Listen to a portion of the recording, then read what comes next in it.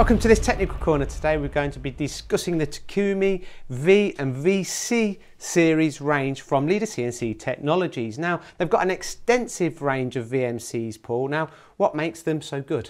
Well, I think it's important to say that this technical corner has come about from actually seeing recently a company that had one of these machines, a Takumi V machine installed, and looking at the work that was coming off it. The surface finish of the parts and also the precision of the components for the age of the machine that we saw was really impressive. And I know we spoke about it and we thought, well, actually this is something we should cover in the studio because it's a range of machines which I believe is undersold. But of course now Leader CNC have the agency, then there's it's probably going to do much better. So you mentioned accuracy, Paul, and the longevity of the machine tool. How is this achieved? It's down to the build of the machine, and I think it's important to say that the V series is a box guideway construction machine. I'll point out a few areas where I think that this machine and how this machine delivers outstanding results. The first of which would be the on the y-axis you've got 4 box guideways which are supporting the travel of the machine. Now, what does this mean? Well, it means you've of course, if you've got 4 guideways as opposed to 2, it's a much more secure axis movement. Vibration will be dampened out in the machining process. The machines are very heavy. I mean, just to give you an example, even on a meter machine, you're still talking around about 7 tons of weight. So they're big C-frame construction machines. If you're after, which generally high precision manufacturers are, if you're after speed and precision, you need a very stiff machine, and that's what these are. And one of my final points quickly would be the fact that these are built to a VDI standard, which is a German criteria. There's kind of two methods that machine tool manufacturers use. It's either the JRS standard or the VDI standard, and the VDI tends to be a little bit harder to achieve, and Takumi have done that. So starting from the foundation of these VMCs then, I'm assuming it's a one-piece casting? It's a one-piece casting machine, very heavy duty, from 850 millimeters in the x-axis up to 3 meters. And I mean, just to give you a bit of background on Takumi, I mean, you know, in 1988 they set up their first subsidiary in Germany, and that now employs over 100 people. It's a popular brand around the world. Every exhibition we go to, we see Takumi machines, whether it be their larger sort of bridge milling machines, bed milling machines, or even their 5-axis solutions. They're a big manufacturer. Some of the machines are made in Taiwan, Italy and China as where their production facilities are. Now, staying on the theme of the foundation of the machine, now of the build of the machine, now can you explain to our audience in regards to hand scraping and keeping the squareness perfectly square, if you like, and not using software to alleviate any massive point. Glad you brought it up. Yeah, I mean, the hand scraping, I've done it myself. I don't know whether you did it in an apprenticeship. When I worked for Bridgeport back in my early sales career, they actually took you around the shop floor, and you had to get involved in the certain production processes, and one of them was hand scraping, and it's a real dog of a job.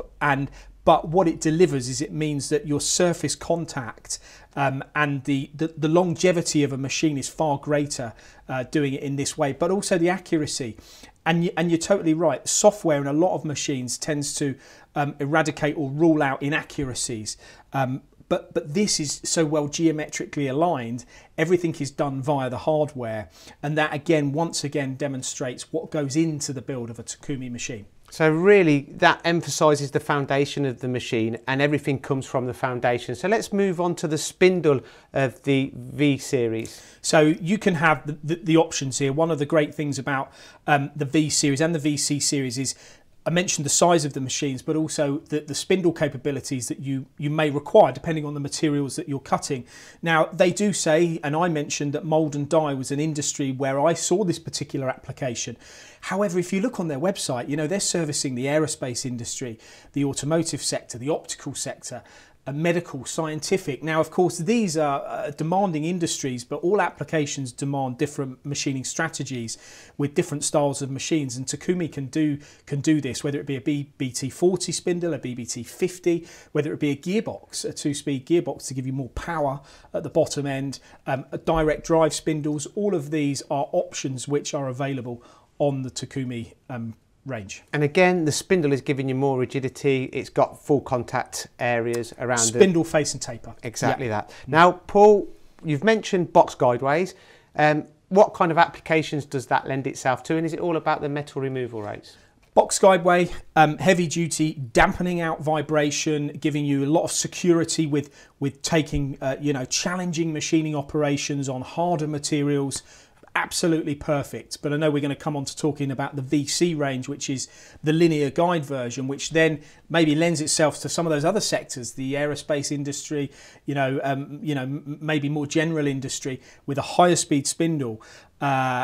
And of course the linear drive movement, which can be a lot faster. So moving on to the VC, what benefits do you get from the VC over the V range, or is it application specific? It is application specific, but it is about speed. The VC is a linear guide machine. It means you can actually machine metal removal rates up to 20 meters a minute, which is quite something. And interestingly, the Z-axis on this machine, on the VC range, isn't counterbalanced. So a lot of machine tools use a counterbalance weight. This doesn't. This is all done in the hardware, which means that if you're doing pecking cycles, you can do them far faster because you haven't got that it's physics. You haven't got that counterbalance that you need to worry about.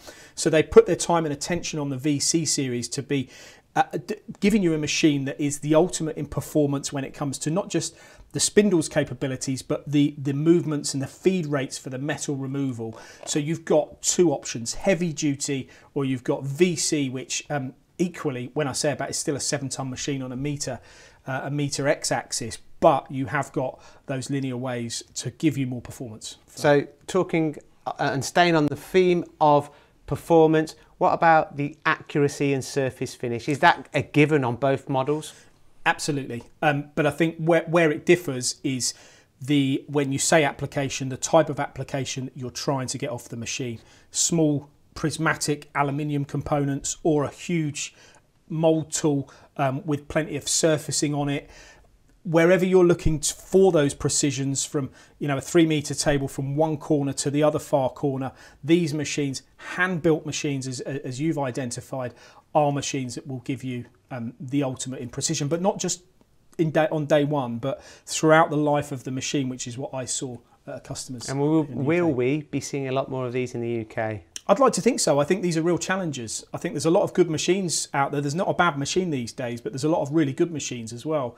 And this is certainly, certainly a contender for companies that want machines that are going to last. Paul, thank you very much. So there you have it. Performance, accuracy and quality from Takumi, from Leader CNC Technologies.